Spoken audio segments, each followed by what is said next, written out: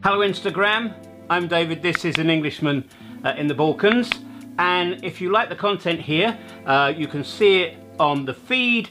On my Instagram stories there'll be a link to it, and this thing goes to IGTV, where we get longer than a minute. So if you like the videos, when you get to the IGTV stage, just press follow and you'll be notified every time that I do an update here on Instagram. So on the last vlog I said that we were going to be doing a lot more content in 2020, and the plan is coming together nice and slowly, but the plan is definitely there. Now, to create the content that Tam and I want to create for you, to show you the beauty and the wonders of Bosnia and Herzegovina, we've got to be able to get out and about. And at the moment our car is like not really on its last legs, but it's getting old. So to help us out, Control Rent-A-Car, who are a Banja Luka based car rental company, have said, well, we'd like to get involved with you and your vlogs and your videos.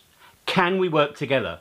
So over the past few months we've been talking to each other, and this is what's happened. An Englishman in the Balkans is now supported by Control Rent-A-Car, so when we go out and about we're going to have a nice new car to travel to the various locations, whether it's in Herzegovina, over in the eastern part of the country, or wherever. So if you want us to come and do a video or a vlog from where you live, or you want to show us something cultural, just get in touch, because now we can get anywhere in the country that we want. So I'd like to thank Alexander from Control Rent-A-Car for wanting to collaborate with us. It's going to be amazing what we're going to be able to do together.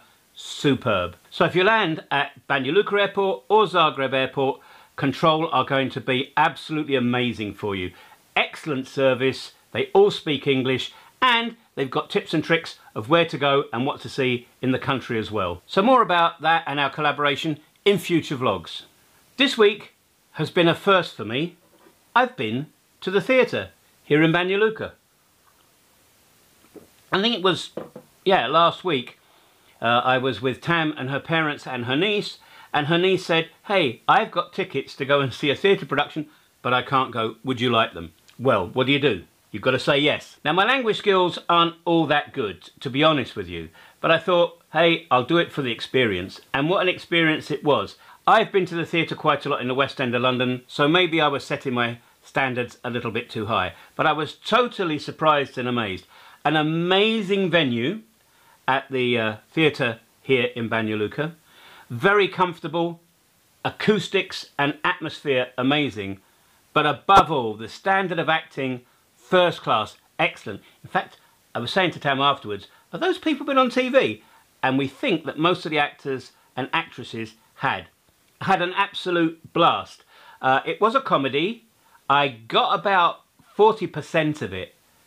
But I didn't go there to practice my language. I went there for the experience, and it was really cool. Right down to the fact that people weren't taking popcorn in, and they'd actually switched off their mobile phones, which is a very difficult thing to achieve back in the UK.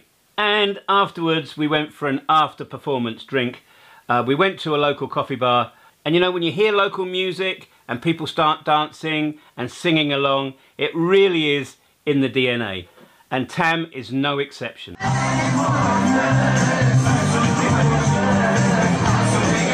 So that's it from this short update.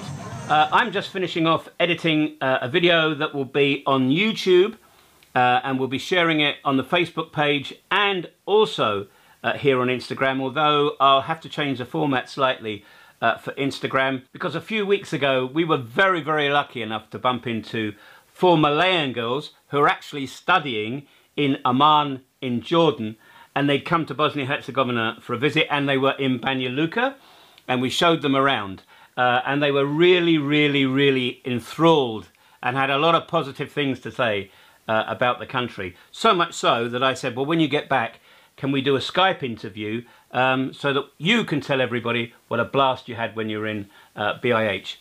One of them, Amira, said yes.